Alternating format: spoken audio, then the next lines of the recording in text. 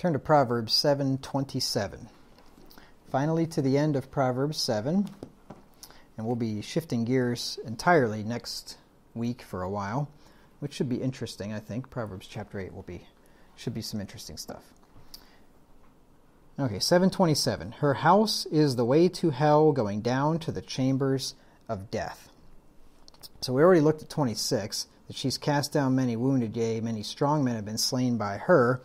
Her house is the way to hell, going down to the chambers of death. So when you walk in that house, you're walking into a very bad place.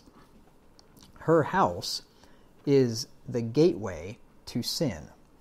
We saw in verse 8, it says of this young man passing through the street near her corner, he went the way to her house, and look what happens when she invites him into her house. Come, let us take our fill of love until the morning. Let us solace ourselves with loves, for the goodman is not at home. He has gone a long journey. Okay, so number one, they're not married, so it'd be fornication at the very least, but then she says the goodman's not home. That means it's adultery and fornication. So her house is the gateway to sin. And what do we know from Romans 6:23, famous verse? The wages of sin is death, but the gift of God is eternal life through Jesus Christ our Lord. So if you sin, you deserve death. And that's what this young man is heading for. Now, sin not only causes physical death, but it also causes eternal punishment in hell, which is the second death. Now, we looked at Revelation 20:14 and 15 in the last verse that we looked at. But if you look at verse 10, if we read verse 10 of that same chapter, Revelation 20 and verse 10, we'll see that the second death is more than just... It's not a non-existence like some heretics think. The second death is torment. It's punishment. It's everlasting punishment and suffering. Revelation 20 and verse 10, it says, And the devil that deceived them was cast into the lake of fire and brimstone, where the beast and the false prophet are, and they shall be tormented day and night forever and ever. And then down in the last two verses of the chapter, it says, And death and hell were cast into the lake of fire. This is the second death. So the second death is an experience of torment, of pain and suffering, and it's not just for the devil and his angels. In Matthew 25 and verse 46, it says, Of the wicked, that these shall go away into everlasting punishment. And punishment is pain and suffering. So they get the same thing.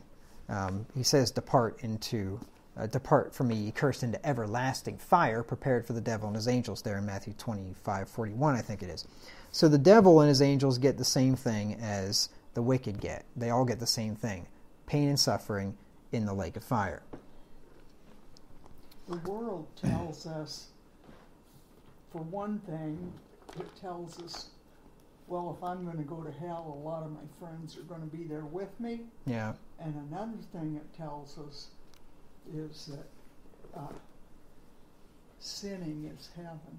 Yeah. You know, when I was pretty young, there was a song that used to say that the chorus was "Heaven's just a sin away." Mm. Oh, That's that's a song. You remember that? Yeah, that's probably. It's Charlie Pride, I Is think. it? No, it wasn't Charlie Pride. It was a Just a sin away. oh, just a sin away. It was Some a country It was a song. You ever heard man. that? Yeah, No, it's a country I song. don't know. It was a man and his daughter.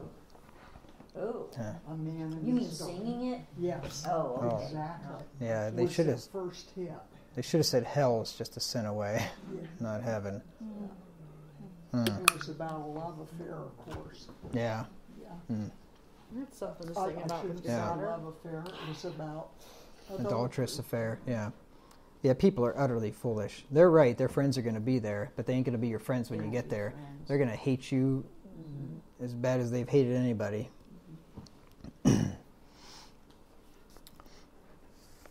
So the strange woman is heading towards hell. Her house is the way to hell, and she's not going by herself. She's going to take whoremongers with her. Because we're told in Hebrews 13:4, which we've looked at many times, that marriage is honorable and all, and the bed undefiled, but whoremongers and adulterers God will judge. And we already looked at Revelation 21:8, which says that whoremongers have their part in the lake of fire, And then also in Revelation 22:15, which is one we didn't look at in the last verse, likewise tells us that whoremongers have their part in the lake of fire. Revelation 22:15 says, "For without are dogs and sorcerers and whoremongers and murderers and idolaters and whosoever loveth and maketh a lie." This is without the gates of the holy city. People that are in the lake of fire. So if men and women want to have assurance of eternal life, they better flee from whoredom. Because if you're practicing whoredom, you don't have any assurance of eternal life. 1 Corinthians 6:18 just says, "Flee fornication." And then it goes on to tell you why, because it's a sin against your own body, different than any other sin. But very simple, very short, flee fornication. Even has some alliteration there with the 2 F's that everybody should be able to memorize and remember. The whore's house is also the way to hell on earth. Her house is the way to hell, not just to the center of the earth, but on earth. Because hell is a place of destruction.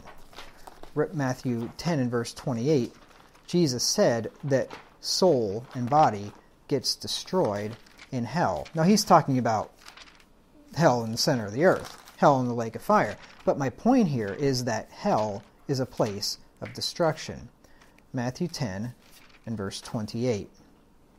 It says, "And fear not them which kill the body, but are not able to kill the soul, but rather fear him which is able to destroy both soul and body in hell." So soul and body gets destroyed in hell. When Jesus Christ comes back, he's going to punish the wicked with everlasting destruction. 2 Thessalonians 1 and verse 9.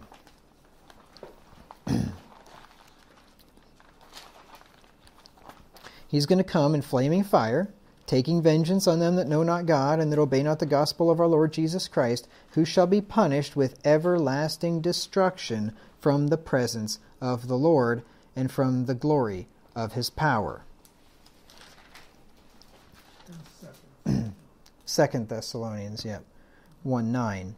So hell is a place of destruction.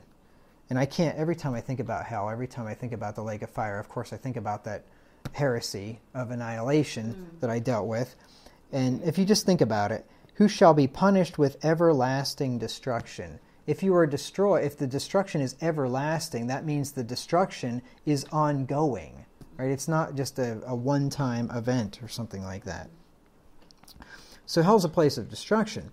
And remember what it says, what it said there in Proverbs 6:32, that the man that commits adultery destroys his own soul. Proverbs 6:32, "But whoso committeth adultery with a woman lacketh understanding. He that doeth it destroyeth his own soul." Now this is not talking about, at least in the immediate, it's not talking about hell, like the center of the earth, right? This is talking about a destruction of your own soul that happens while you're alive. It's a ruining. See, destruction doesn't mean annihilation. Destruction means to ruin. Like if you destroy a building, it's like you pull its pieces apart and it's just a pile of rubble. It's all there. The pieces are still there. Everything that the building once was is just been totally rearranged and made into something that is useless. But the parts are still there. Well, if you commit adultery with a woman, you're still alive, you're still breathing, all your parts are still here, but you have ruined your inward man. You have ruined the person that you used to be. Now this also includes destroying one's life, like having hell on earth, like destroying one's honor. Remember Proverbs 5:9, "Lest thou give thine honor unto others, and thy years unto the cruel." Destroying one's wealth in verse 10, "Lest strangers be filled with thy wealth, and thy labors be in the house of a stranger." And destroying one's health, verse 11, "And thou mourn at the last, when thy flesh and thy body are consumed," which is another word for destroy. So yes, the man that goes into the strange woman is heading to hell on earth. And we even use that phrase, don't we, today? Hell on earth, right? It was a living hell, right? He's going to go through a living hell. And there's pretty good probability that if he's doing those kind of things, he's going to go on to an eternal hell as well. Now, the strange woman also represents false religion in the Bible. If you turn to Revelation 17, 1 through 5, the Lord here describes this monstrous religious system as a harlot, which is a strange woman. Revelation 17, 1 through 5, it says, And there came one of the 7 angels which had the 7 vials, and talked with me, saying unto me, Come hither, and I will show unto thee the judgment of the great whore, that sitteth upon many waters. So, a strange woman. Only we're talking, spiritually speaking here, we're talking about an organization, with whom the kings of the earth have committed fornication, and the inhabitants of the earth have been made drunk with the wine of her fornication. So he carried me away in the spirit into the wilderness, and I saw a woman sit upon a scarlet-colored beast, full of names of blasphemy, having 7 heads and 10 horns. This woman, at least, is in large part the Roman Catholic Church. I don't think it's totally limited to the Roman Catholic Church, but it fits this to a T. Drunk with the blood of the saints. She killed a lot of martyrs, full of names of blasphemy, like Mary, Mother of God, and calling the Pope the Holy Father, and things like that. The woman was arrayed in purple and scarlet color, decked with gold and precious stones. You ever been in a Catholic cathedral? Mm-hmm. All the gold, all the precious stones, all the nice vestures and all those things. You should see the Vatican. And I'm sure, the Vatican's got to be over the top. I've never seen it, but have you've seen it? Yeah, I've been in it. I mean, it fits that description to a T. Oh, yeah. Having a golden cup in her hand, full of abominations and filthiness of her fornication. And upon her forehead was a name written, Mystery, Babylon the Great, the mother of harlots and abominations of the earth.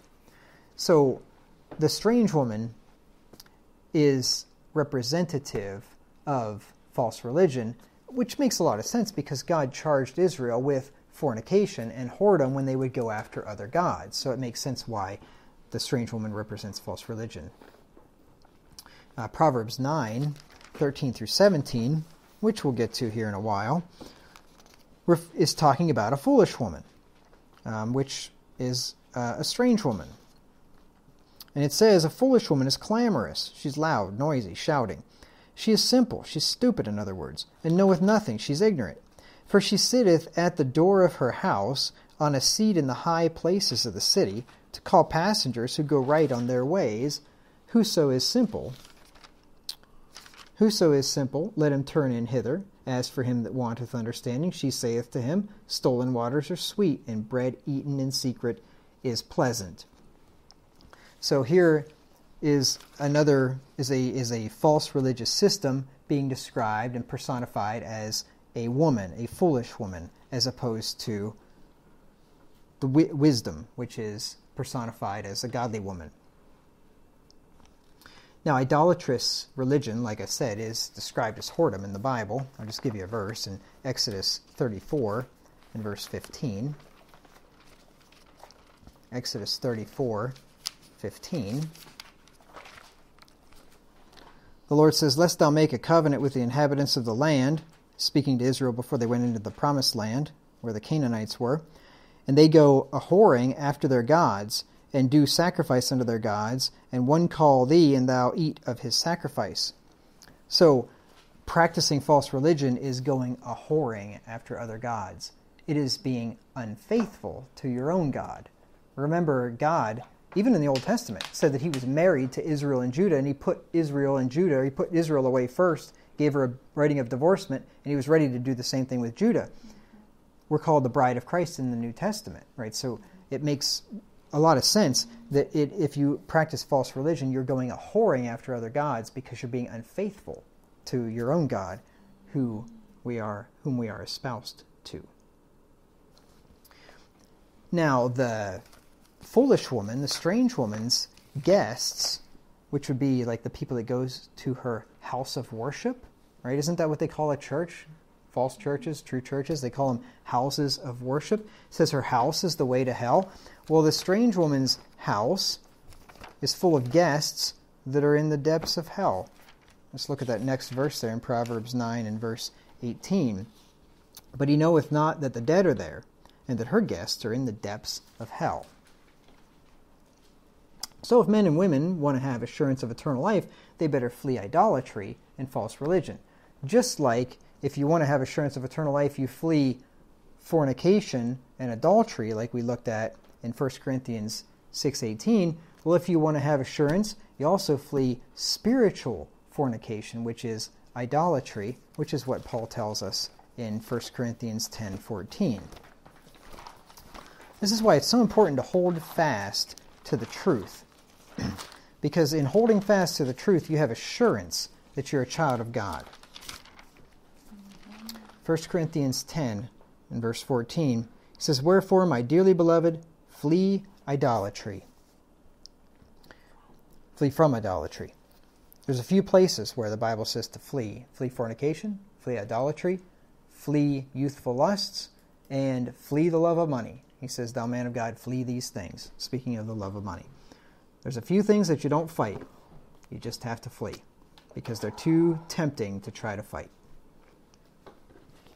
And then the last phrase of this chapter, going down to the chambers of death. Her house is the way to hell, going down to the chambers of death. So this tells us that the strange woman is heading toward death.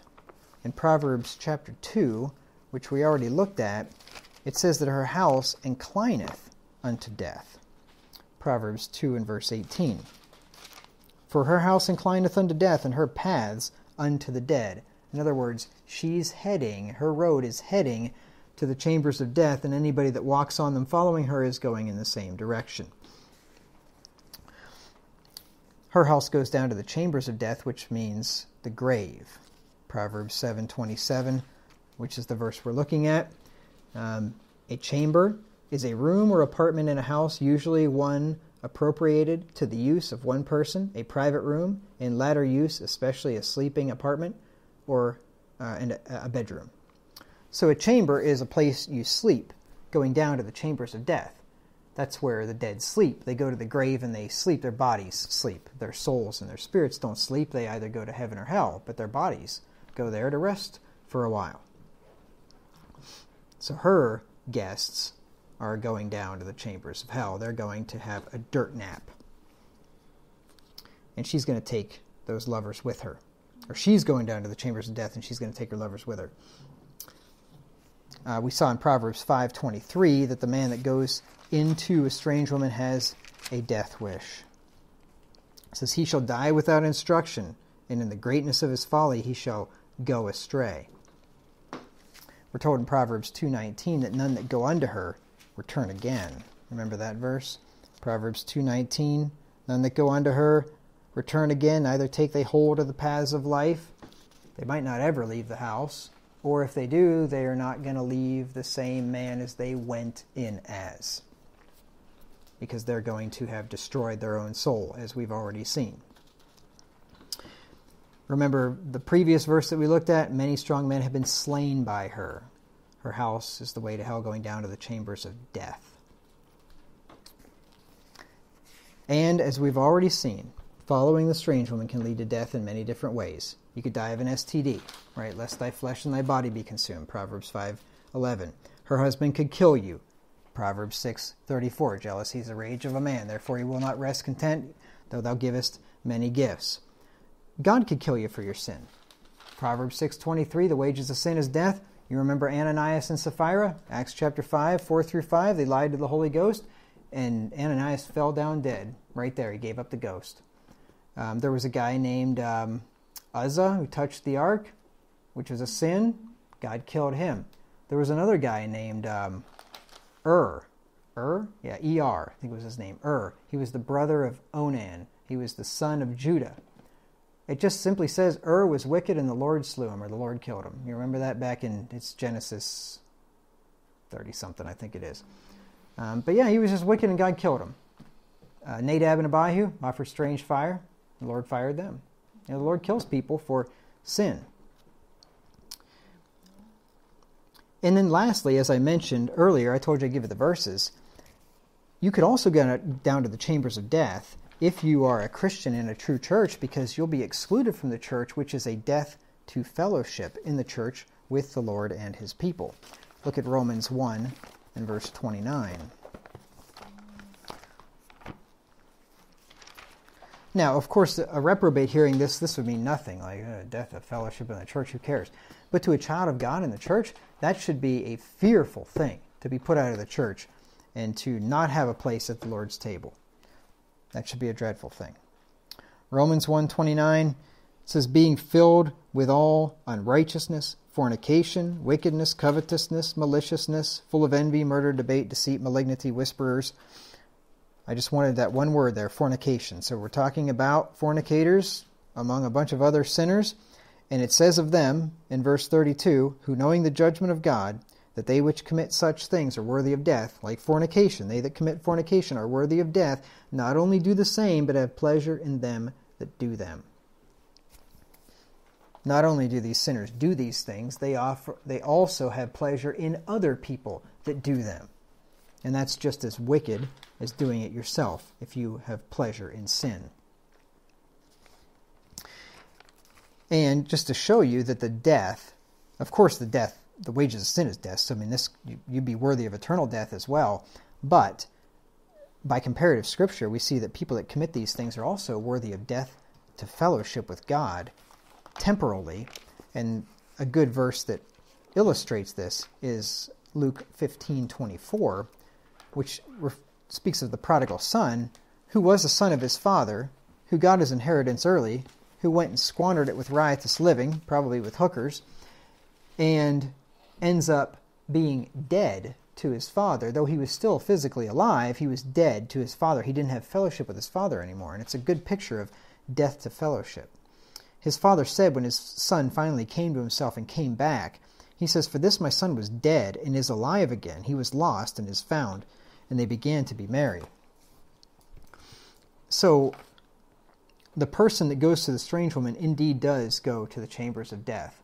Whether it's death in the church, whether it's physical death, whether it's just a death of destroying yourself from the inside out to where you have ruined your life, whether it's a death in the lake of fire, one way or another, the person is going to experience a death of sorts, and possibly several of them. So, the moral of the story is, stay away from the strange woman, because there will be severe judgment to